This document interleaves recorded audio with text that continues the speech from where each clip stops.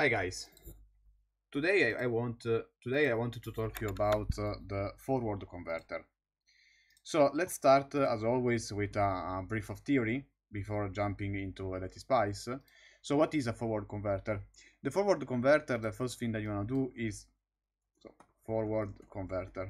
It is a DC-DC converter, and especially it is a back-derived converter. And at first glance, it is used between up to 200 volts, but even 300 volts power. And you want also to use the forward converter when maybe when the flyback doesn't allow you too much to go in higher powers. So how it is made, the forward converter?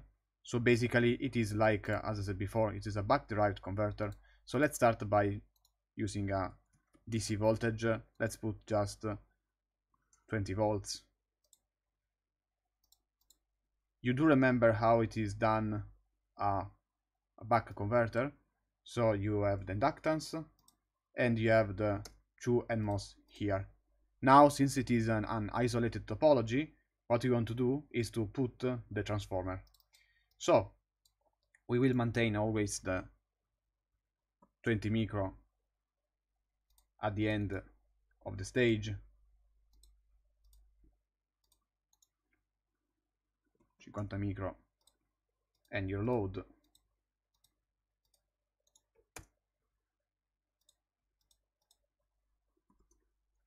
So this piece here remains the same. Now what we want to do is to put a transformer. So let's put a transformer and the two diodes needed for the rectification. Technically speaking, these two diodes here are not needed for the rectification, but they are used to cut the DC the DC voltage and to prevent the transformer saturation.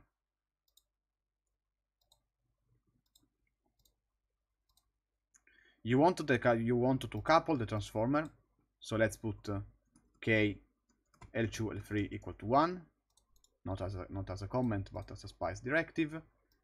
And now you wanna put the switch. Technically speaking, there is a technique also to prevent the forward to make the current of the transformer recirculate. So you need another tertiary winding. Let's call it. So let's put it L4, so that basically with this winding here, let me draw it. So this branch here is for recirculating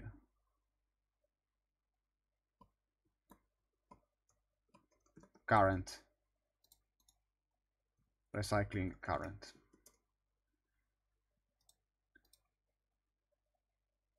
So as you can see, the big downside is that you need a tertiary transformer. And now let's put the low side switch.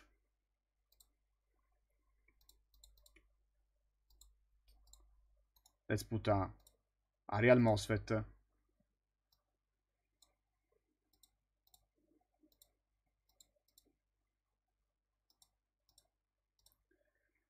You can design the tune ratio N1 over N2 and N2 and N1 over N3. But let's put everything to 1 just for example purposes. Since this is an open loop configuration, basically the output voltage will be equal to N1 over, so transformer ratio times duty cycle. Since the transformer ratio is equal to 1 in every case, we will expect that the output voltage, it is equal, sorry, times, I forgot the input voltage, times V in. Okay, it is almost complete. Almost. By the way, this is an open loop configuration. In this video, I will make the open loop configuration, then I can export the PI controller as well.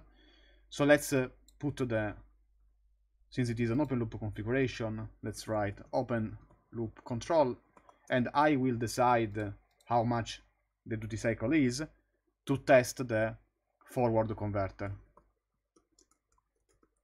And when the waveform are correct, we can think to put a closed loop, even with API controller. Yes, you should use an opt-isolator because you want to separate the grounds, but I don't care because this is just an LTSPICE simulation. And by the way, in LTSPICE you can't even put an isolated ground, so forget that. So now let's write the parameters. The switching frequency equal to 100 kHz, for instance, and the duty cycle equal to 0.5. So we expect that the output voltage will be more or less 10 volts, minus the drop of the diode.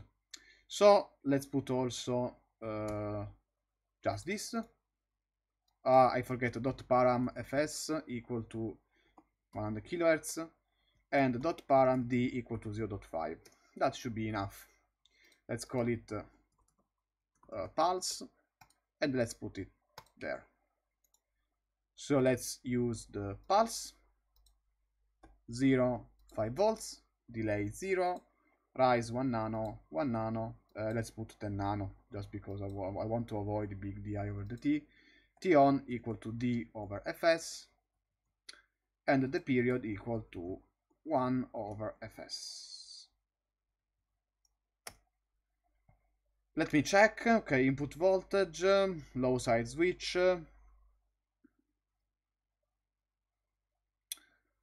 low side switch. This is the yes, let me write, let me draw that all of this here is the third tertiary transformer, and now we should be good for our testing procedure. Let's run the simulation for 5 milliseconds and let's see the result. Okay, before skipping to the output voltage, let me check carefully the waveform. So, first of all, the pulse of the MOSFET. We expect that the current of the MOSFET, yes, will be a sort of triangular waveform. Okay, this is quite strange.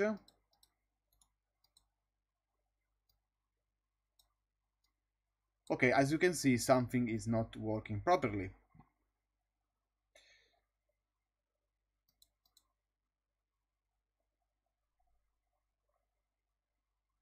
Okay, because the you have to be okay. I discovered the mistake. So basically the problem is whenever you use a transformer, you have to check carefully the dot. So if the current is flowing in this verse and it is coming from the other dot, you should expect to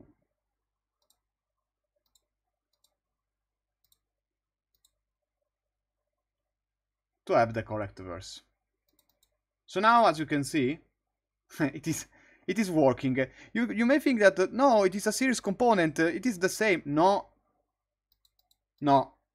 So always check your waveform before doing some stuff, because you will need it. Okay. So now what we expect at the secondary voltage. The secondary voltage is the same as the back. So basically the switching waveform, let's call it this node here, switch. The switching waveform should be, must be between 0 and transformer ratio times V in. So since since the transformer ratio for us is 1, we expect to to be between 0 and 20 volts. And as you can see, it is exactly what is going on. If I modify the transformer ratio, you will see that this voltage here is going to change, just because I changed the transformer ratio. But what you should expect is always a square waveform between 0 and some volts. So let it put again to 1, because I wanted to test also the duty cycle. As you can see, it is 0.5 volt, as we expected. Now, so the first V-switch is okay, and it has passed the test. Second test, diode waveform. So before checking the inductor waveform, you should check these two diodes here. During the T-on, you must know that this diode is conducting, so you expect that the diode D1 is conducting. And together with D2, you see that these two diodes here, D1 and D2, sorry, D2 is conducting when it is T-on, it is the opposite. D2 is conducting when it is T-on, and D1 is conducting in the other interval. So these two waveforms altogether should compose the inductor current. Okay, don't be panicked because you have just to put a minus here. Okay, so it is working properly. The two diodes are conducting, and the inductor is not so stressed because I have put on a very high inductor. It is working CCM, so the diode waveform is okay. Diode waveform is okay, and also naturally the inductor waveform is okay. So now let's check the output voltage. We expect the output voltage to obey this equation. So let me put just a behavioral voltage, and let's see how it is working nicely. Since the transformer is equal to 1, let's put just D times V in. I expect that the voltage here should be really close to this theoretical voltage. So let me run again the simulation, and nothing is working because this node here is not called in. So let me call just in.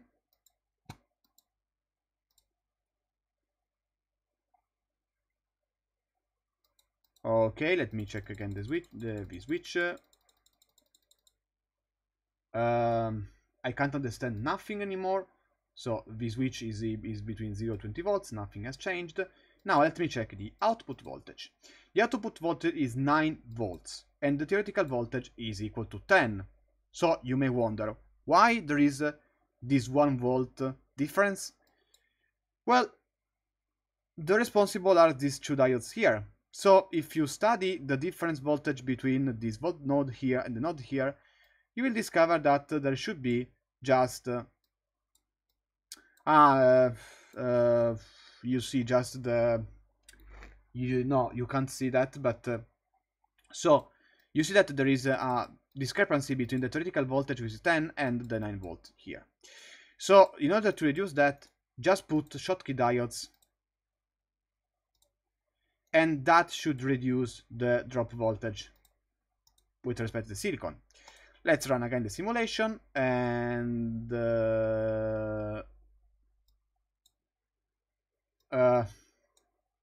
okay, honestly, not so much has changed.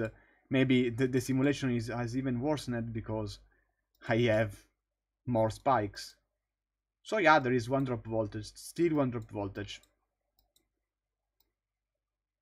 It is strange, by the way, because I have put 0.5, so I expect 10 volts.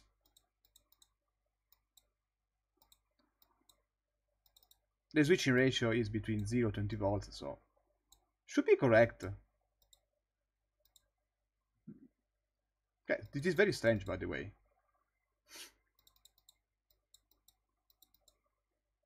Naturally, this is...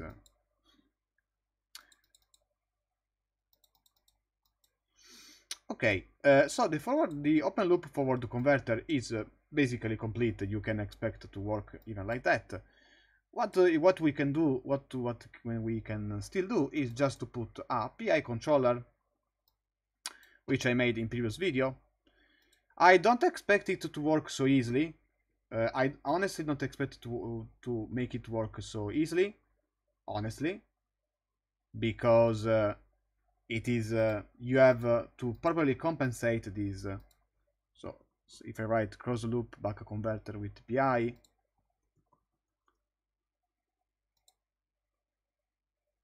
of course, it doesn't take.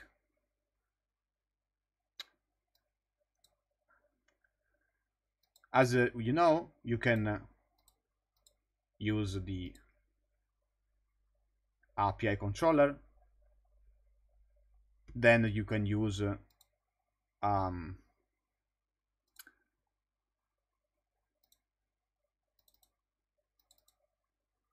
so in my previous video I made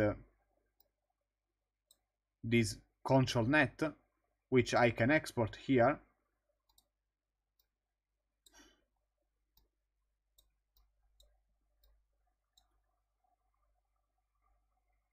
So basically what you are saying is that you are doing a closed loop control by taking the output voltage, subtracting it to the reference voltage what you need, which is 8 volt, the switching frequency in the duty cycle. You don't set the duty cycle, but what you do instead is to command manually with this behavioral voltage here.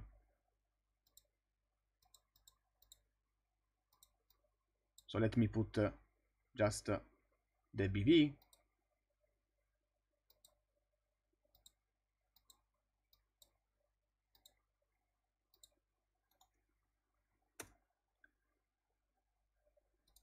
And this becomes the new pulse. So what I'm doing with this net basically is saying you have your DC-DC converter and you subtract it with a reference voltage.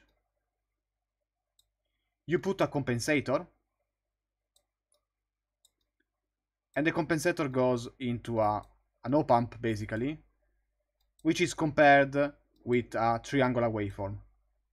And this will generate a dynamic duty cycle to adjust the output voltage. So what you do in real converters is to set the reference and set the load, basically. So let me run again the simulation. Maybe it's not gonna work so nicely. If it doesn't work, I will end the video and just going on with it. Let me run. Of course, it doesn't work because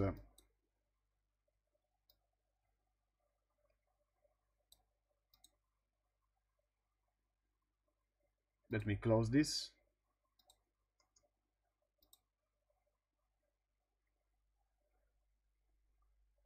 D over Fs.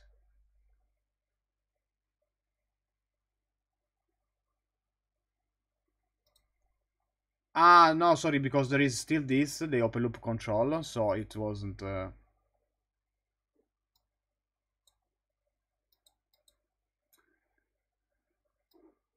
Let me cancel the... Let me cancel the integral. Because if the integral is not tuned so well, it can cause problems. Okay, it is oscillating really lot because, okay, I removed the integral gain, as you can see, there is just the proportional gain, but it is working because as you can see, the reference is settled.